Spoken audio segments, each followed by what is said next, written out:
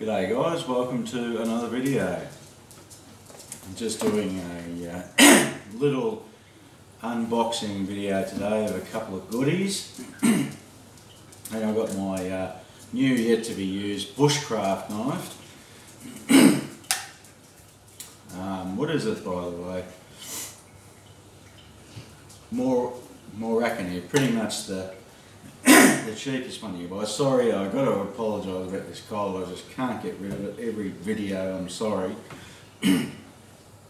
but I just still want to do something, you know. So I apologise for that. But if you're curious about this knife, it's in. There's an affiliate link below to Amazon. I think they're about 45 bucks AU. Pretty much the cheapest, but once again, the reviews were pretty good on it. So anyway, let's get into this. It's from Amazon. A lot of you that are watching this could probably guess that. Now, you probably, if you're watching this, you probably already know what's going to be in here.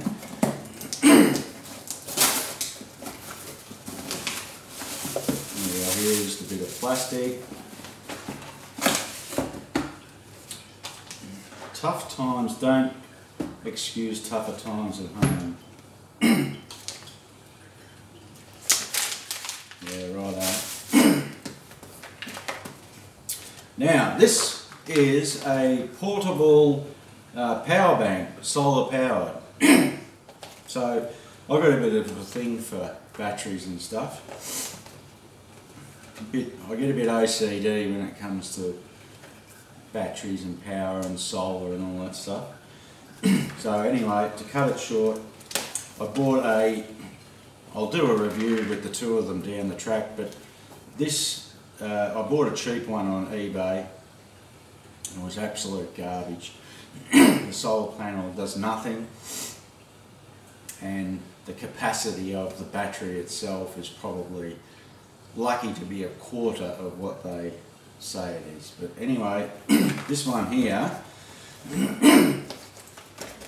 is about,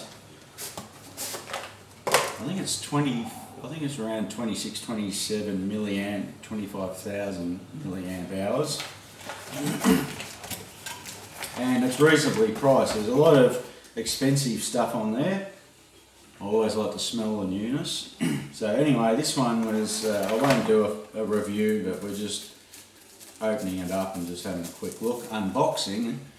But this has some pretty good reviews. And like I say, I think it was $46, $47 AU delivered.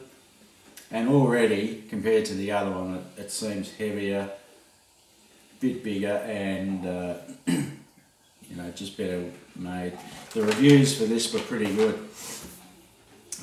You know, so apparently it will charge in the sun. So anyway, that is that. There's no real brand to it, but I will put a link to it in the description. Yeah, I can do that. I'll put an affiliate link down below, so if you want to have a look at one, feel free. And yeah, just got some cardboard there, little carry pack, USB cable, charging, and yeah, just a little clip if you want to put it on your belt or something, and some basic instructions. That is that. I'm really looking forward to draining this and sticking it outside and seeing how it goes. Sorry, I was just checking my coffee pot. I could hear it. I thought, doesn't matter. Yeah, so anyway, really looking forward to that. Some people were saying that they just leave them on their dashboard or something, and it charges, no worries. So if that's the case for 45 bucks, and they reckon you can charge a phone up 4 times or something with it, so if that does what it say it's going to do, then it's a lot better than the rubbish that I got off eBay.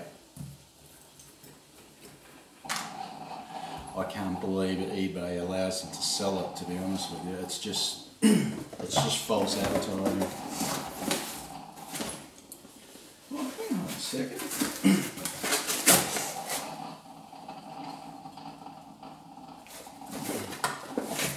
Ah, Jesus, that's small. Now, what this is, guys, I've got you sitting on a gimbal at the moment, which you would have heard me talk about, which seems to work pretty well. I mean, the phone is what it is, but it'll do for now. I just, you know, I don't want to spend too much money on a lot of gear that I don't have, and but like I say, if things work out for the channel down the track, I'll buy some better gear. But anyway, this thing is an adapter for the gimbal for an action cam. So it's actually heavier than what I thought. It's actually got quite a bit of weight to it. So that's all it is. Your little action cam basically sits in there, and then you put this part, the gimbal sort of attaches around it like that. So you should be able to use the gimbal with the action cam. You've got a little bracket there. Actually, just thinking about it, you probably need the weight in it to make the gimbal work, now that I think about it, because it's all a balancing act with the gimbal. So you probably do need a little bit of weight. And that's actually metal of some sort, you know. So, yeah, I probably won't do a review on this, it'd be too boring for you. But what I might do for this video is I might even put it in right now, if I've got the technology and can work it out. I'll put a picture of the gimbal in there so you can see it. Okay, if it works, that is. And I'll also tell you, I'll put something there that says if it doesn't work. So there.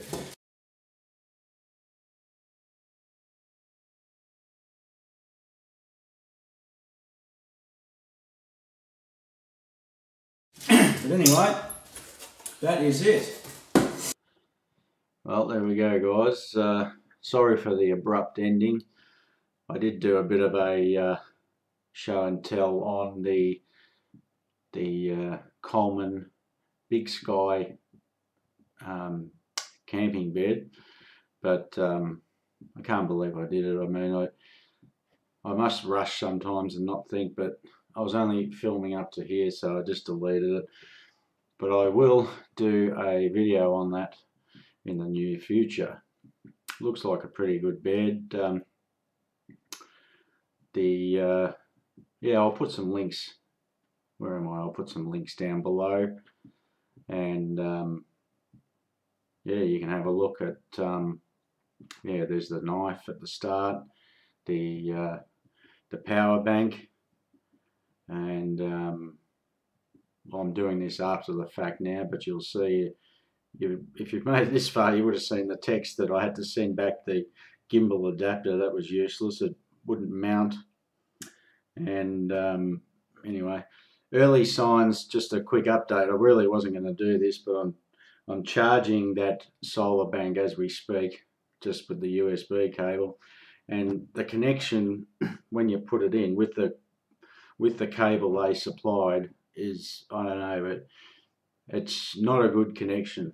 You know, you sort of got to jiggle it around and get it in there. So that's a bit frustrating straight up, that I don't like that. But anyway, you got 30 days that you can return it apparently. So if it doesn't live up to expectations, I'll send it back.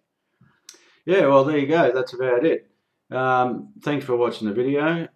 Hopefully those little things will help with camping and all that sort of stuff. So not the gimbal adapter obviously, but we'll see how the solar panel power bank goes. Anyway, thank you very much for watching. Appreciate it. See you soon. Cheers.